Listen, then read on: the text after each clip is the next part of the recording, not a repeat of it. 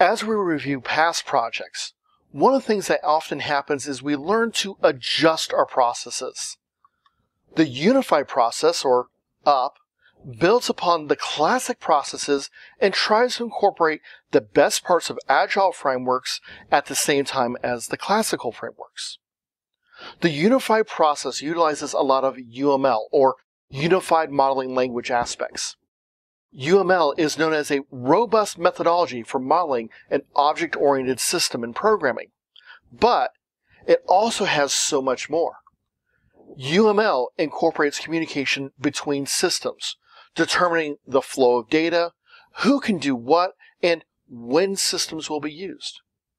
UML is used throughout the second part of this course, and we'll discuss it in much more detail then.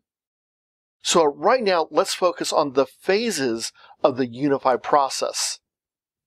Similar to a traditional model, UP has separate phases that are semi-aligned to the traditional process models.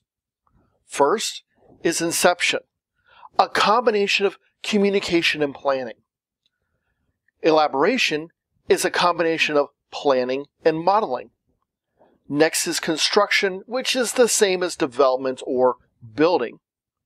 Transition is a combination of construction and deployment, and production is the process of moving software through deployment and putting it into the hands of the users.